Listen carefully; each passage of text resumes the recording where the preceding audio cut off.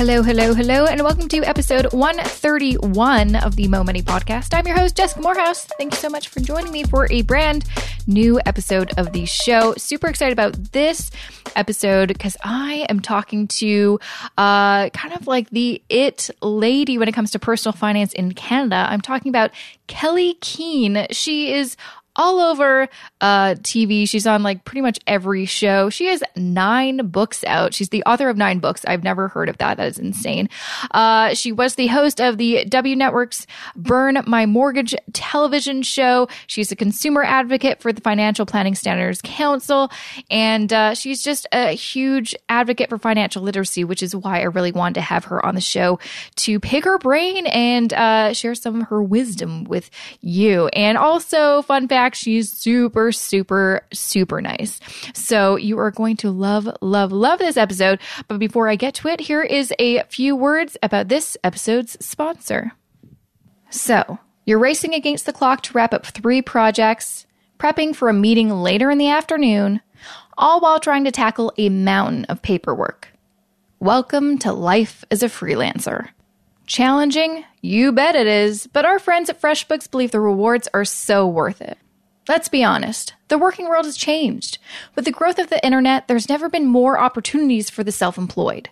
To meet this need, FreshBooks is excited to announce the launch of an all-new version of their cloud accounting software. It's been redesigned from the ground up and custom built for exactly the way you work. Get ready for the simplest way to be more productive, organized, and most importantly, get paid quickly. The all-new FreshBooks is not only ridiculously easy to use, it's also packed full of powerful features. Create and send professional-looking invoices in less than 30 seconds, set up online payments with just a couple of clicks and get paid up to 4 days faster, and see when your client has seen your invoice and put an end to all those guessing games. FreshBooks is offering a 30-day unrestricted free trial to all of my listeners. To claim it, just go to freshbooks.com/mo and enter Mo Money Podcast in the How Did You Hear About Us section. Once again, that's freshbooks.com/mo and enter Mo Money Podcast in the How Did You Hear About Us section. Thank you, Kelley, for joining me on the Mo Money Podcast. I am thrilled to have you on the show. I'm so excited to be here. Thanks for having me, Jessica. You're so welcome. I wanted to have you on the show because you are an awesome role model, basically, when it comes to money, personal finance, and just being an awesome, stellar rock star woman. You're so kind. As are you. As are you. But before I start like pummeling you with questions about some of the topics I really want to discuss with you, I would like to get to know you a little bit more in case people listening don't know some of your backstory, even though you've been around for a while and have done a lot of stuff. So, were you like, how did you, now you're kind of like this, personal finance expert that's always on TV and you have 9 books, which is bonkers. Where did you start? Like, how did you get into this kind of world? It is bonkers. Oh my goodness. Where do I even start? I know. If you went to my really, very much in need of an update website, it would say at the top, my mission is for you to feel good about money. And as simplistic as that sounds, it took me a really, really long time to come up with that because I did not feel good about money for a really long time. So we can talk about that. So that's my why. Is I get up every day wanting Canadians to feel good about money. The why behind my why is, if you're familiar, if you've ever heard of Maslow's hierarchy of needs. Maybe some. I have. Okay. So you can Google it. Think of a pyramid. And Maslow was an American psychologist. And he basically identified that at different levels in a person's potential life, their ability to be happy increases as they move up. So at the bottom of the pyramid, you're just looking after putting a roof over your head, paying your bills, feeding your kids, stuff like that. That's the bottom of the pyramid. And unfortunately, a lot of people never make it up to these self-actualized parts that are more fun and but quite frankly, they take money to get up there. So the why behind it is that when people are at the bottom, I don't believe that they make the best decisions that they would if there were more money in their life. I don't think that people are their best spouse, their best mom or dad, their best child, their best employee, their best Canadian citizen. So My mission is for Canadians to feel good about money so they can come up that pyramid. How's that sound? So they're like not always in kind of survival mode. And I guess you're kind of talking about when you are at that lower level, you make decisions based off, kind of survival, which may not necessarily, those are usually kind of short-term decisions, not kind of long-term, I guess. Yeah, there's a really great book that I love called Scarcity. I'm not sure if you read it or not. And they talk about, have you?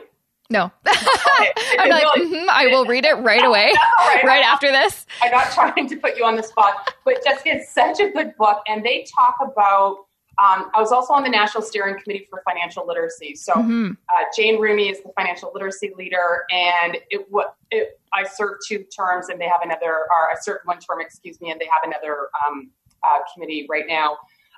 And really trying to address, what's on the hearts and minds of Canadians when it comes to financial literacy and all of that. So back to the book about scarcity is that the authors examine, you can have a lot of time, but if something is really weighing on you, if your mom or dad is having surgery or your child, that's going to suck out your bandwidth. So it's like time versus bandwidth, and your age, you totally get what that means, right? Yeah. Is that when a person is struggling financially, they don't know if they can pay the bills. They don't know if they're going to lose their hydro. They don't know if they can survive. Their bandwidth is like gone.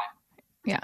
And when I say that, my mission is for Canadians to feel good about money, and I didn't always. I'll just give you a quick backstory. Yes. Okay. So I was raised by a single mom, incredible mom, raising 3 kids, and times were really tough. We were at the bottom of that pyramid, and she would cry about money. She would worry about money. She did everything right. She never put, anything on a credit card she couldn't afford to. And she could have definitely done that because times were so tough. Yeah.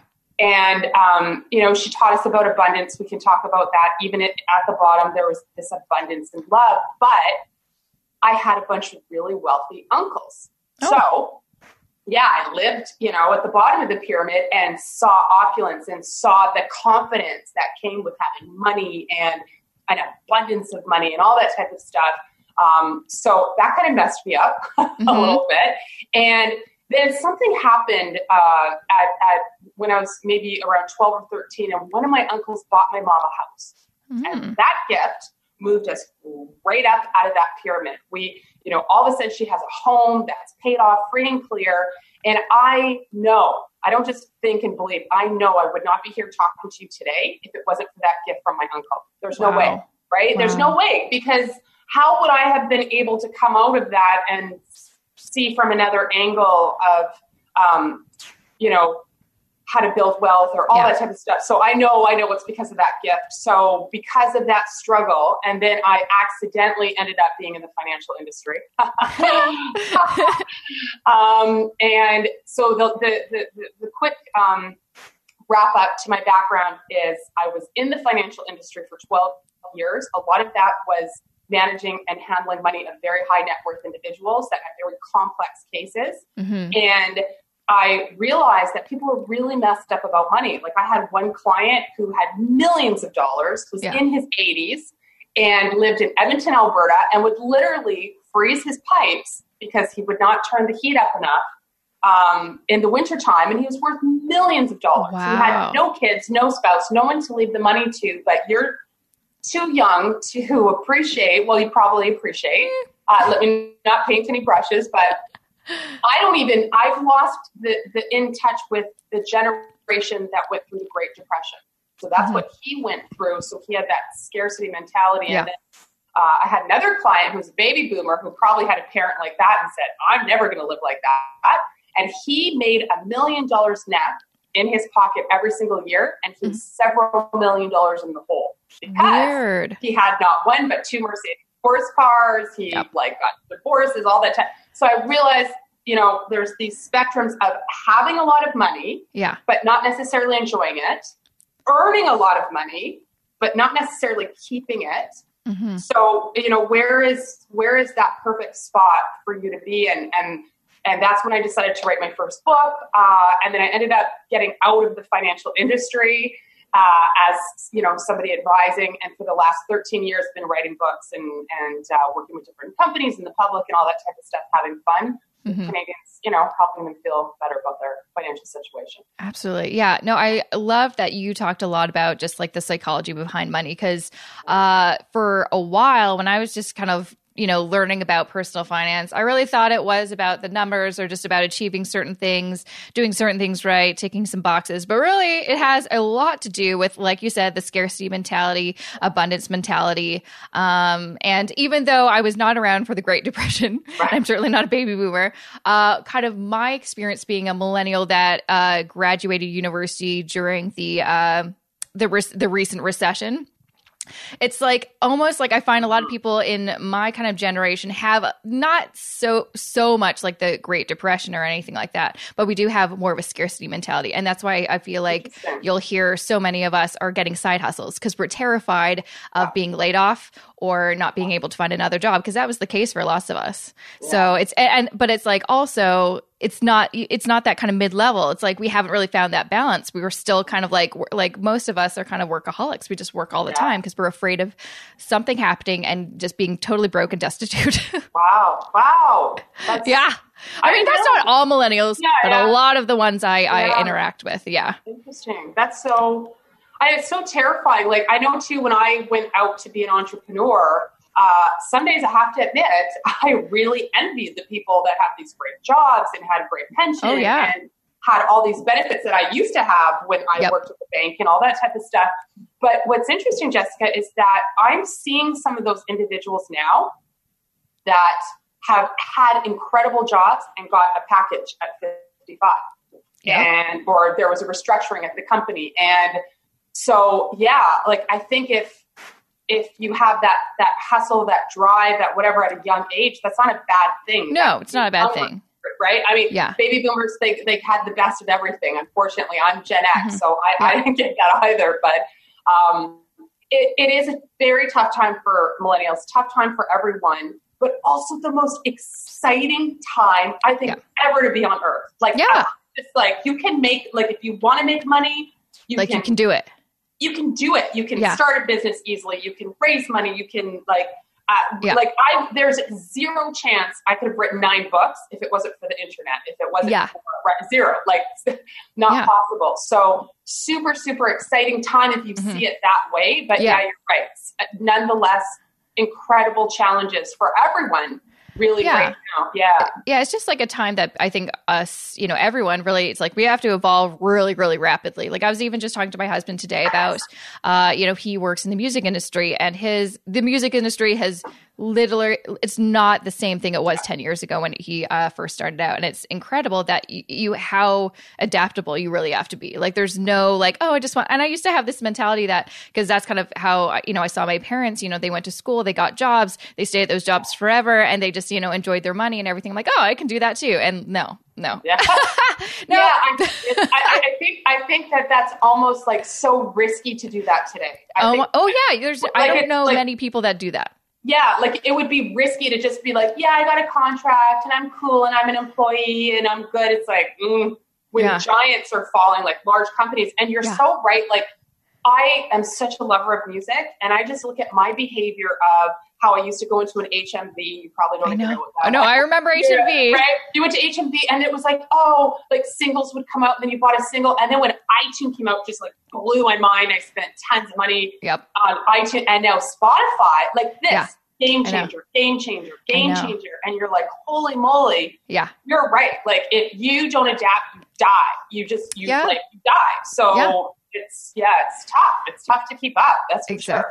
And it's not even just our, millennials and people younger than us, Gen Z. I mean, that's a whole other, who knows what, they're scary. They're like going to be super smart with computers and overtake everything. But thinking of a personal example, my dad, he worked at his company for like 25 or 30 years and he was in his 50s and he got laid off. He got a package and he's like, what do I do now? I've been a graphic designer for this one company for most of my life. And so I had to kind of be like, this is okay. I've had to deal with this a lot in my like short career. So I'll kind of help you navigate. This isn't the end of the world. So in his 50s, he had to go back to school. But actually now he's doing, it's a different career path. Now he works in the film industry doing kind of background design and stuff like that for graphics or whatever. I'm not really sure what it is. I don't know how to do it, but he does it. Yeah. And now he works on contracts. So which is so weird for him to wrap he's like, but I was on payroll and I had to, I'm like, it is what it is. It's the nature of it. Just roll with it. Exactly. Yeah. Like it's just going to be so much easier if you roll with it, right? Exactly. Like, how can you benefit from it? How can you take advantage of it? As opposed to why is it like this? That doesn't help. Exactly. So I'd like to like dive in a little bit about just like, why do people have these different mentalities of scarcity? Like that millionaire who it's funny that you mentioned like he didn't want to turn on the heat. I'm like, I still have that mentality from my parents. They're always like, turn off the lights, turn off the heat unless it's really like they never turn on the heat. I mean, they live in BC, so it's okay. It really never gets that cold. But even in Toronto, I'm like, it's not that cold. I'll just put a blanket on. Good for you. Good for you. That's it's, I mean, there's frugality and then there's intelligent frugality. So let me give you a for instance and let's have fun with this and see what you think. I'm curious. Okay.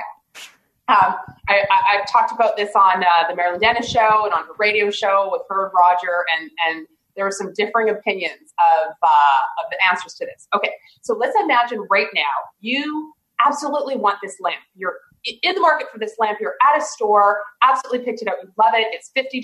You're ready to pay the clerk. Just before you do, your friend pops over, taps you on the shoulder and says, you know what, Jessica, that lamp, if you just walked across the street and a couple of blocks, you can have it for $25. Do you go and get the lamp across the street, a couple blocks over, right? You go, quick calculation, $25. That's 50%. Of course you're going to go and get the lamp. Okay. So you've determined you're going to go and get the lamp. So then a week later, you go and you're in the market for a big screen TV and you're shopping for this big screen TV. You're getting ready to pay for it. It's $1,175. That same friend comes, taps you on the shoulder, says, you know what, Jessica, if you go across the street and a couple of blocks over, you can have that big screen TV for $1,150. Do you go? Yeah, I probably would because I like a deal. So this is what's really interesting. So the moral of the story is it's the same $25.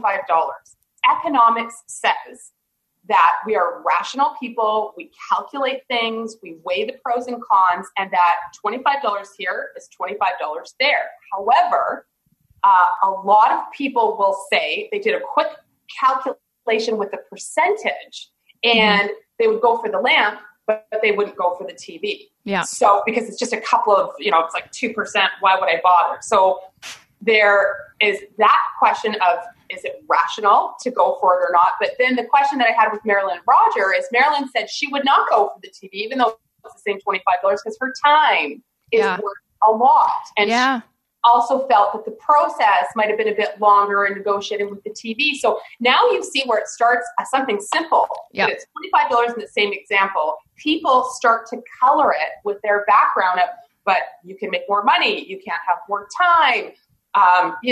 If you had a childhood where your parents scrimped and sacrificed a lot or didn't turn up their heat, you might say, I don't turn up my heat. But maybe if you had a sibling, your sibling coded it differently and said, I'm not going to live like that. I'm going to turn up my heat. I'm going to live more lavishly. And for me, I did have that poor kid syndrome when I was growing up. I think again, too, because of the being at the bottom, but seeing the wealthy. And I spent my 20s. I'm one of the few personal finance people out there that admit that I did everything wrong. I didn't go bankrupt or anything like that, but I really hurt my credit. I really overspent on department store cars. I had the stuff, I had the Mercedes, I had the everything. When I was 21, I had the cushy stuff. Oh yeah. But I was living up with my millionaire clients. I was competing with the Joneses when I did not have the income to do it. And then one day it hit me. And it was in crunching the numbers. And I was in the industry. Yeah. And it hit me. And I looked at all my stuff and I was like, I am going to be a slave to this stuff For how long? And I calculated it, and I'm like, no more. Yeah. No more. Now, I still like my stuff. Don't get me wrong. I am a spender. Yeah. I have to find ways to curtail that. I wish I had your intelligent frugality. Hey, I spend money too. Yeah, I mean, it's like air. We breathe it. It's exactly. It's like, are we enjoying spending the money? Are we leaving money on the table? Are we not negotiating when we could? It's all of those money mindsets determine if we're even going to bother, if we're going to even try to figure out a budget, if we're going to read a book, watch your podcast. It's that mental game. So we need to make money our friend.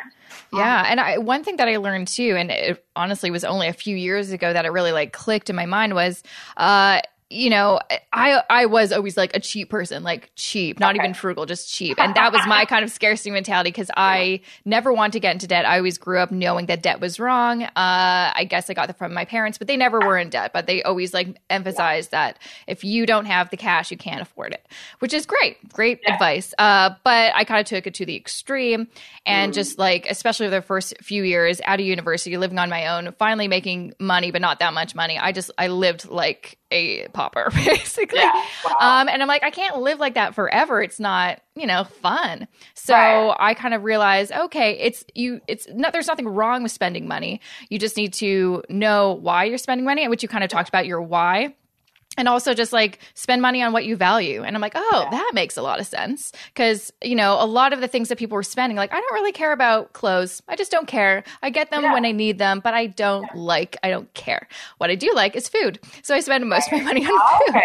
And I think that's okay as long as you're within your budget, you're not overspending, and you just, make a clear, conscious decision to spend with your values, I guess, in mind.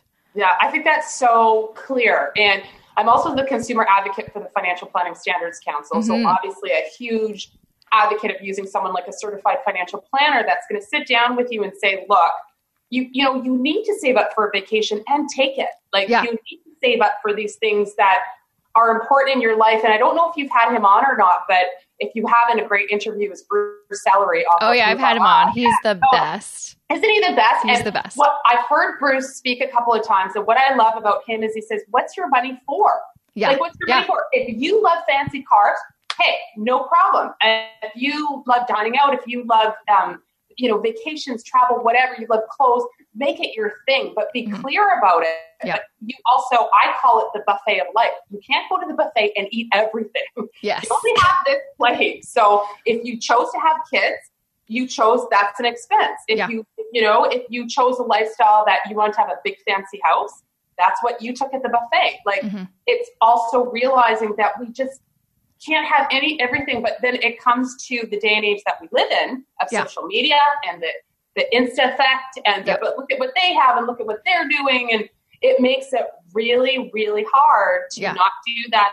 Living up with the Joneses, really hard. Yeah, I'd say, it's harder now than ever because, everyone is on social media showing their best life, not their real life, just their best life. Or just a snippet of their best life. Oh my gosh. And I do it myself too because no one else would want to actually see the Instagram of my real life, which is like watching Great British Bake Off every night. So... Right? Saving money. Yeah, exactly. So I can see it's so easy for people to just see, but they have, and I used to do this all the time too. I used to work in the corporate world. I made a decent income and I would take the subway all the time. And I would see all these people in, the financial district in Toronto with these really amazing purses. And I'm like, how the hell do these people? And I know, I'd walk, I knew what their jobs or I had an idea of their salary. I'm like, how would they afford these purses? And at first I'm like, maybe it's me. Maybe I'm being cheap. Maybe I can afford these purses. And then you actually look at the price tag. You're like, no, they can't afford that. And but you just get in this mentality like, oh, if normal people are buying that, maybe I can also buy that. It's just a weird, It's human nature to compare. And when I talk extensively about keeping up with the Joneses for a couple of reasons that, back in that example of that client I had in the time of the Depression, which wasn't that long ago. So for all of history, it's only been the last few decades that, if in the past, if you were poor, you looked poor, and if you were rich, you looked rich. Period. Everyone knew. There was no faking it. Like my grandma and grandpa were poor immigrants. There was no faking it regardless of what they wanted to do. today, with the advent of credit and lines of credit and everything else, you can absolutely look rich. And I think too, it was such a blessing for me to work at the bank. And even though I didn't do lending, someone would come across my desk that maybe a teller referred to me, and I would open their file or look on the computer system if they had any lending with the bank. Sometimes they would refer someone to me, and I'm like, this person is like 800,000 in the hole. Why are they coming to see me as an investment manager? And I'd be like, oh, and then the person's telling me they're just about bankrupt, and everybody in the neighborhood thinks that they're this or that. You cannot. I mean, I had a friend. I'll give you a story too. A friend my husband and I had years ago, and he threw this party for his wife. It was over the top. He spent $15,000 on this party. I remember going with my husband. It's like a wedding. That's my wedding budget. Oh my goodness. I eloped because I'm so cheap. Yeah, I should have. Literally after we got married, I'm like, why didn't we elope? We could have gone on the best vacation. But see, you spent on something that was important. I did value that wedding. I did value that. Don't regret it. Since 15,000, I'm saying to my husband, I know better. I've already written a number of books, everything of that sort. I start comparing, going, gosh, we're not doing that well, or I certainly wouldn't. I don't feel like I've got 15,000 to spend on a party for you. What are we doing wrong? Next day, he's in my office. He's crying. He's like, my company's going bankrupt. And I'm like, why did you spend $15,000 on your wife's party? He's like, I have to keep up appearances. People are starting to talk. They're saying that we might go bankrupt. We can't. And it's like, wow, it's the last shame, the last taboo that, we're talking about mental health. Thank God. We're talking about, male cancer and getting early diagnosis and, women. Thank God. We talk about these things, but yet we only talk about money when it comes to having money. So we can't talk about RSPs and TFSAs. This is great. But when it comes to a lack of money, then we don't want to talk about it. Yeah, there's such shame even now about talking about it. Or even, I remember when I was, starting in my career, I was shameful about how much I earned. Who cares? I was earning money. I was making a living. I wasn't in debt, but I was shameful because I knew other people, that went to school the same time I did, that graduated when I did, were making more. And I was shameful. And I'm like, we need to get rid of this idea that there should be any shame associated with money. Because, I like to share with people, it's like everything is fixable, Yeah, absolutely. And it might not be your priority. Like you might be like, I want a different lifestyle. I don't need to do this. Or, I had a friend who was a partner at a law firm making just about 7 figures who said, forget it. I'm going to Thailand and I don't care. And he's kind of out of money, ready to sell hot dogs on the beach. And he's fine with that. You know what I mean? It's like really getting to that core of, when you look at stuff and you look at comparisons, it's like, are you okay with where you are? Exactly. Are you and your family okay with where you're going? And if you're not, so first you need to get there. And if you're not, get help. See a CFP, see a nonprofit credit counselor, talk to someone. Do not feel like you somehow have to fix it. Before you go and talk to someone. It's crazy, but Canadians still aren't reaching out. No. I'm hoping that, with people like you, people like me, and chatting about it.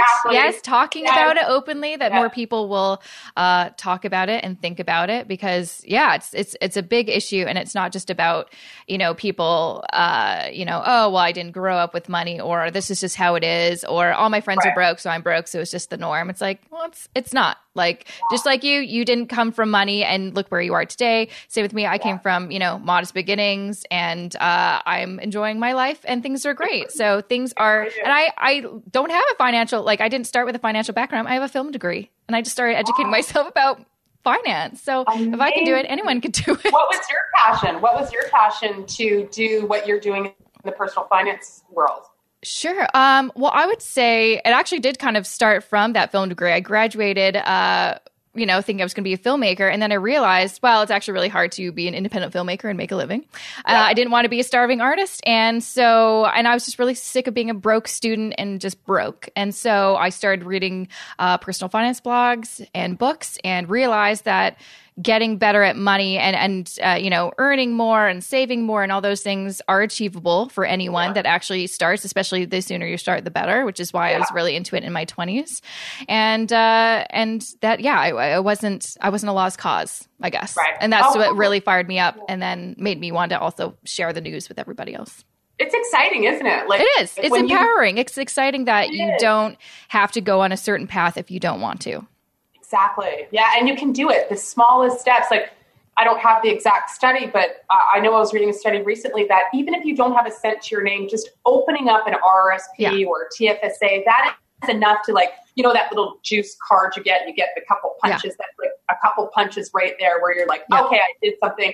And now your subconscious kind of goes to work to help you find the money to maybe put $25 a month away or something of that sort. Then you see it building and you're like, wow, that was effortless. What more can I do? It's just like taking any kind of step towards your prosperity. Absolutely. And kind of going back to what you were talking at the beginning is really figuring out your why. What does money mean to you? Why do you want to actually take control of your money?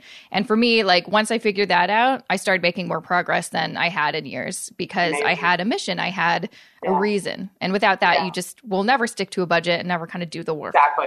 Yeah. And if you have some issues that you need to deal with, be honest about it. I've got a poor kid syndrome. And so my tendency is going to be, so then how do you curtail that? Okay, I have to make sure I automate all my savings. Yeah. First thing, it's got to come off immediately. Then I save up for stuff, right? So then when I am buying it, I can feel good about buying it. I didn't impulse. I saved up for that. I thought about it. I savored it. So when you know yourself, it's not wrong. Like someone could say, well, how can you be like that and be a personal finance educator? Well, that's me. So, you know who you are, you know what your tendencies are, where you might be tempted, where you might not do well, and you trick yourself into getting it done. So totally. Yeah. And there's so many different strategies out there. And what I found too over the years is you'll have to try a few things to see which one really sticks. And it's okay to do something, it doesn't work, and then try something else. That's okay.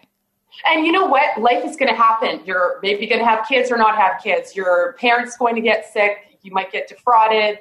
You might have a business that goes down and you do have to file bankruptcy. I mean, life is going to happen. It's fluid. You're going to have major money decisions. It's not something, it's like your health. It is like, who doesn't want better health? Yeah. So we're all going to have something happen to our health. So it behooves us to be managing it and be proactive. Yeah, absolutely. Well, I could probably talk to you for 5 hours, Kelley, but I will not. I won't do that to you. Before I let you go, where can people find out more about you and get in touch with you? Yeah, absolutely. KelleyKeehn.com. I promise a new website is coming soon. Yay! I think on Instagram and Facebook, this is so bad. I'm like Kelley Keehn Biz. I'm pretty sure. Twitter is Kelley Keehn. I'll link it in the show notes as well, so it's easy. Amazing. Thank you. And then also with the Financial Planning Standards Council, they've worked very hard, and I've been working hard with them too to build their consumer website, which is financialplanningforcanadians.ca. We've got tons of resources, videos, articles. Get on there, educate and keep listening and watching and reading people like you who are doing such an awesome job making money fun so we can all feel better about it. This has been a lot of fun. Thank you so much, Kelley, for joining me. It was a pleasure chatting with you. Amazing. Thank you. And that was episode 131 with Kelley Keehn. Make sure to check her out at KelleyKeehn.com. And you spell that KelleyKeehn.com. KelleyKeehn.com. Of course, I'll include all this info in the show notes, jessicamorehouse.com/131. And as you know, to check out show notes for any episode, it's literally just jessicamorehouse.com/ whatever the number of the episode is. So before I let you go, there's a few things I definitely do want to share and remind you, some exciting things I've got in the queue. But before I get to that, here's a few words about this episode's sponsor. Did you know that 1 in 3 Americans are self-employed? Because of the internet, it's now easier than ever to become self-employed or start a small business. That's why I was able to take a huge leap of faith and leave my 9-to-5 almost a year ago. What started as my side hustle is now my full-time job, and I can run my entire business out of the comfort of my own home. Now, it has not been a walk in the park. I will not lie to you about that. Going from employee to entrepreneur is not for the faint-hearted. But what has made the transition so much easier in my life is by using software that really fits my needs. That's why I use FreshBooks as my go-to cloud accounting software. It helps me stay organized. I can pull reports within seconds. I can stay on top of payments from clients. And it basically takes a huge weight off my shoulders come tax time. And what's really cool is FreshBooks just came out with an all-new version of their cloud accounting software. And they're offering a 30-day unrestricted free trial to all of my listeners. If you want to take advantage and try FreshBooks out for yourself, all you have to do is go to freshbooks.com/mo and enter Mo Money Podcast in the How Did You Hear About Us section. Once again, to try it out for free, go to freshbooks.com/mo and enter Mo Money Podcast in the How Did You Hear About Us section. All right, so things I've got going on. Well, number one, you would know what's going on if you're on my email list. So make sure to go to jessicamorehouse.com/subscribe to keep up with me. So things going on. Number one, I've got my Millennial Money Meetup happening in Toronto very soon, November 28th on a Tuesday, downtown Toronto. I will be joined by Lisa Zamparo. She will be my special guest. And we are talking about credit, how to use it wisely, and debt. A really, really great event, especially kind of timely, don't you think? Because it's a holiday season coming up. And this is kind of when most people do kind of the most damage to their wallets and their credit scores. So this is a good opportunity to learn more about how to be smart with credit. So you can, of course, I'll include some details in the show notes, jessicamorehouse.com/131, but just go to millennialmoneymeetup.com and there will be a button on there where you can buy tickets. You should probably do that pretty soon because I know they're going to sell out in the next probably few days. So make sure to do that. Also, if you're not part of my book club yet, we'll get in there. I've started doing this in the summer. I started with Aaron Lowry with Broke Millennial. And then the next one I did was back in September with Andrew Hallam. We read Millionaire Teacher. And my next one is going to be happening on December 9th. We're reading The Wealthing Like Rabbits by Robert Brown. It's honestly one of the books that I absolutely love, but I recommend it to everybody, especially if you're Canadian, because it is for Canadians. And there's, nothing against if you're not Canadian, but I find a lot of finance books out there are American. So sometimes being a Canadian, you're like, oh, wait, we don't have 401ks. What do we have? So this is a really good book for Canadians. And if you want to join me and everybody else reading the book and, the author in person, go to jessicamorehouse.com/book club. Of course, I'll include this in the show notes as well, because we will be getting together in my Facebook group and doing a Facebook Live with the author. So you can ask your questions live and we could chat about the book and the topics and everything like that. I've got a bunch of other really exciting book clubs coming up in the new year in 2018. So you'll definitely want to get on my email list to find out all that stuff first. So what did I say? Okay, we got the Millennial Money Meetup. That's coming up. Book club, that's coming up. Also, again, this is only if you're Toronto, sorry, but I will be doing a free workshop, care of the Toronto Public Library. And it will be all about, how to manage your money as a freelancer, because I certainly know that quite personally now. And also it's been interesting, going through my own journey and seeing, my husband, he's been a freelancer for 10 years. And so it'll be a really cool workshop. It's free. Again, I'll include some details about that in the show notes. So you can come if you're around. All right. So that is it for me. I do not have a listener series episode for you tomorrow. However, I do have another episode for you tomorrow that you will not want to miss. So make sure to subscribe. If you're listening on iTunes, YouTube, SoundCloud, whatever, hit that subscribe button so you do not miss it. And I will see you back here tomorrow.